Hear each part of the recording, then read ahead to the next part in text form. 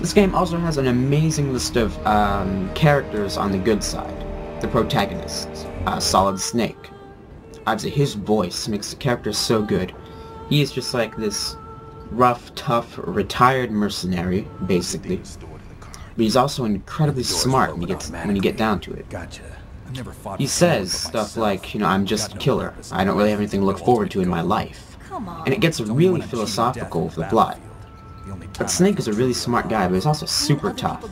I mean, there are times when like a tank tries to shoot him, and he just like, screw this, jumps out of the way. I mean, he jumps backward like freaking 10 feet. I mean, come on. Some of the other protagonist characters are a bit more annoying, but I think they were meant to be. Like Mei Ling, yeah, she was kind of annoying. But I think that's how her character was meant to be. Then you have, like, Naomi, who's a little bit secretive. And at the end of the game, you find out what her secret is.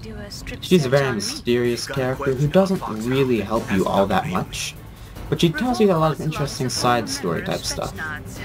The Colonel. Of course, he's like the guy who's in charge of everything. What's the situation, Snake?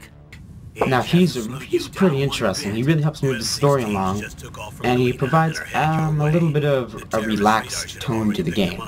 With all the philosophical plot and all that stuff, he's just relaxed throughout it all.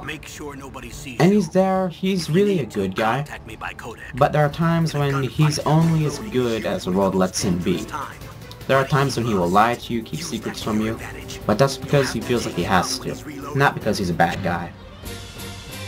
Then you have the mysterious cyborg ninja, aka Gray Fox. He is probably the most emotional death in perhaps the entire game at the end of the story. In the final boss fight with Metal Gear, well, not the final boss fight, but one of the final boss fights with Metal Gear Rex.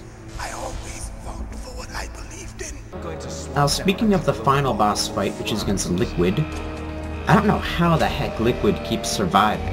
You know, when Hideo Kojima was making the game, he must have been like, hey, okay guys, let's just screw around with the guys playing the game. Okay, you shoot down Liquid in a helicopter, you think he's dead? Ah, no, he's not, he's right back. Okay, when he's Metal Gear Rex, you shot him like 10 times with a missile, you think he's dead? Ah, no, he's not. Now you're gonna find him on top of Metal Gear Rex. Now you kick him off into space and he falls like 200 feet. So you're pretty sure he's dead? Ah, no, he's not. Now you're in a Jeep. Okay, you shoot him like 20 times in the head, and then your Jeep's crashing, like his blows up. You think he's dead? No, he's not. And I'm not going to tell you how he dies, because that would give away a major part of the plot. Although I just gave away a part right there. Now keep in mind, this is not a review of Metal Gear Solid. That's why I'm not giving out scores. I might go back and review Metal Gear Solid sometime in the future. But really, I'm just doing this to explain basically how incredible Metal Gear Solid is. I mean, it combined with Final Fantasy VII are perhaps some of the greatest games of all time, and the games that really made PlayStation stand out. And the franchise has continued to be major for PlayStation up until now, with the release of Metal Gear Solid 4 in 2008. So really, overall, this game had an incredible emotional story, great music that really set the mood, unforgettable characters, both the good guys and the bad guys, and graphics that stood out for its time. But the biggest thing was, really, it made the PlayStation brand, and it completely almost invented the genre or type of games that we now call stealth games. Like when you play Assassin's Creed, a lot of the sneaking ideas are taken from Metal Gear Solid, at least a little bit. Splinter Cell, where do you think they got a lot of those ideas? Even in Grand Theft Auto, which you might think is not a very stealthy game. But there are times when you sneak around, especially like in Grand Theft Auto San Andreas, with robbing and all that. A lot of those ideas are at least loosely based on things that were done in Metal Gear Solid. So really, Metal Gear Solid invented an entire type of game, and it's really one of the best games of all time. Yes, thank you. Goodbye, Mr. President.